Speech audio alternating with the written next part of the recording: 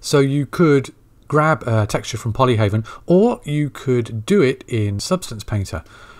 And Substance Painter is going to give you more flexibility and enable you to choose from a whole bunch of different presets and also adapt and change it a little bit more intuitively in Substance Painter.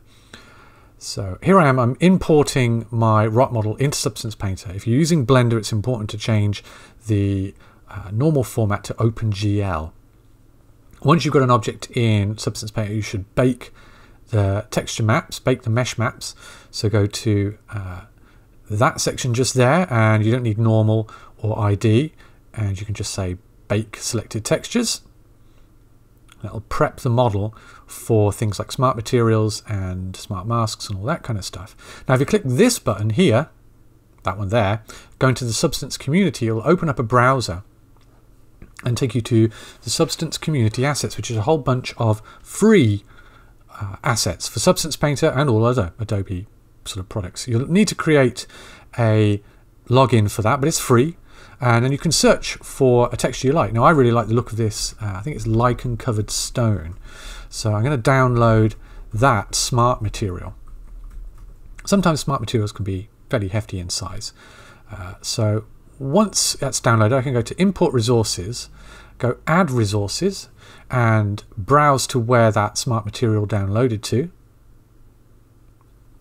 It should normally recognize that it's a smart material, and then you can choose to either put it in your current session, your project, or just always be in Substance Painter. And it will also automatically highlight it. Now you can just drag and drop it either onto the model or into the layer stack, and you get this really, really nice result straight out of the bag, so to speak.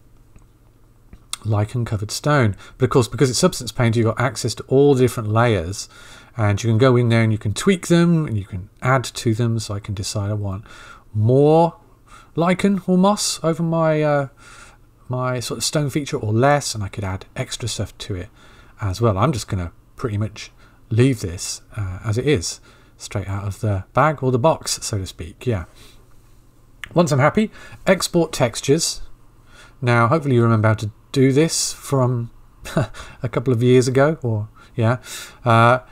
First of all, decide where you want to save it, and then you should have created a Blender template. You only need, for something like this stone, you only need base color, roughness, and normal, and then you can decide what size you want. The default size of my project, 2048, is enough, and then export. That should export fairly quick. Now back in Blender, now I've got Node Wrangler plugin, another one that comes with Blender. I've got that enabled. Again, enable that via Preferences Plugins, Preferences Add-ons, sorry. And then with Control-Shift-T on the material, it'll automatically bring up a browser that will let you select those textures and set up the principled material when you won't have to connect anything. It'll just do it. It'll be exactly like it is in Substance. So once I've got that, now I can start messing around. So I can start duplicating this pre-decimated mesh using Shift-D, or you could even use Alt-D. Alt-D might be even better for this. Shift-D will make a copy or duplicate. Alt-D will make an instance, meaning if you changed one of these, then all of the copies would change as well. Not that I am going to do that, but another thing that an instance has over a duplicate is that an instance is less memory intensive, so it won't bog down Blender as much. I can add more and more and more of these rock features. I can start creating almost kit bashing rock features. Oh my god, look at that! It's some kind of cool henge-like stone.